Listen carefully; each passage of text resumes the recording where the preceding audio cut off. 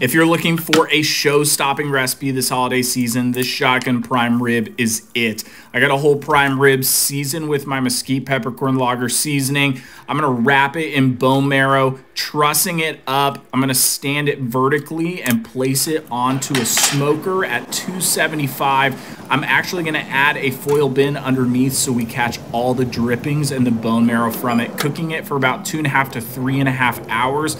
Once it hits 120 internal, I'm gonna pull it off and let it rest for about 30 minutes. I'm gonna take off that trussing string, pull off the bones, save those for later. Slicing into that, look how delicious that looks. It was so tender, super juicy. Take some of the dripping from the bone marrow and prime rib. You can make a delicious au jus. This is so freaking delicious. You can find this whole recipe at overthefirecooking.com or link below.